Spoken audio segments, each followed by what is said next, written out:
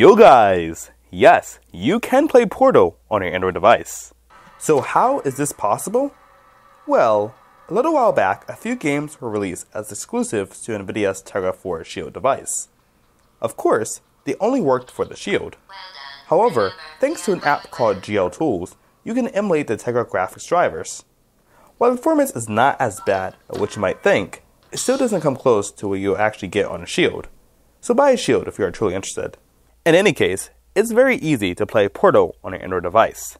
Now first, you will need to have a rooted Android device, and second, you will need to have the Portal game.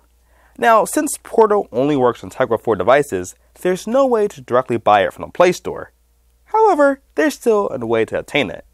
So for instructions on how to get the Portal game, open up a new tab and head over to my website. So with that, let's get to it. Okay.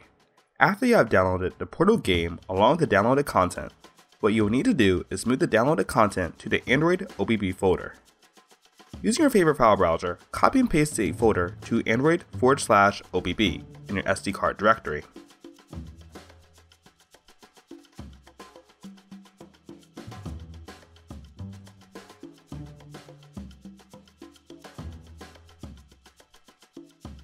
Then go back and install the Portal APK, but do not open it yet.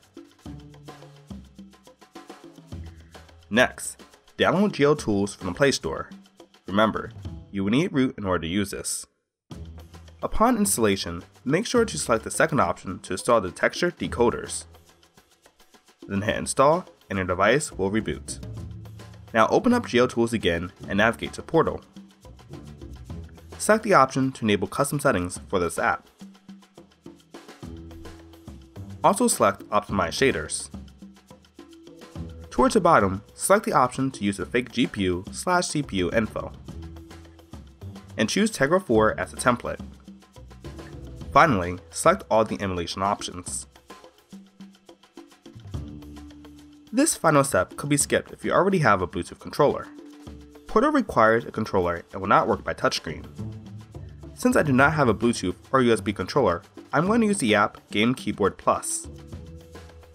Inside the settings, choose Quick Setup and change it to touchscreen/joystick. Then make sure you set the button size to the minimum value.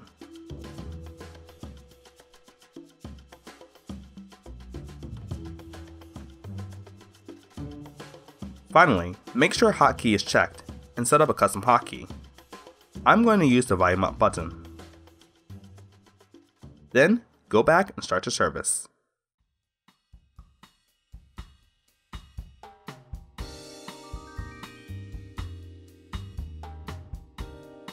Now it's time to launch Portal.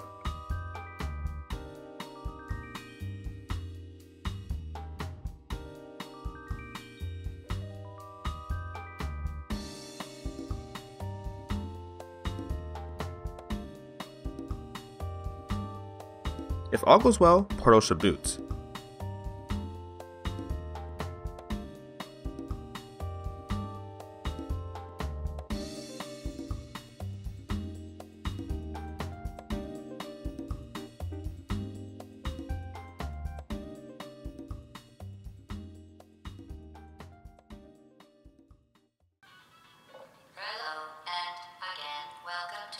Science Computer Aided Enrichment Center. We hope your brief detention in the relaxation vault has been a pleasant one.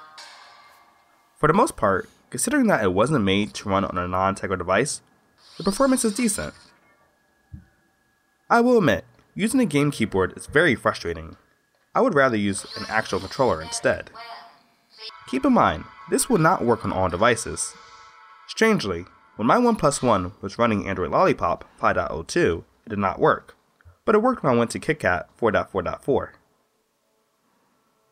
So, like I said before, if you truly want a good gaming experience, get an Nvidia Shield, but it won't hurt to give this a try. So guys, if you liked this video, definitely give it a thumbs up, and as always, thanks for watching and stay tuned for another galvanizing video. Thanks.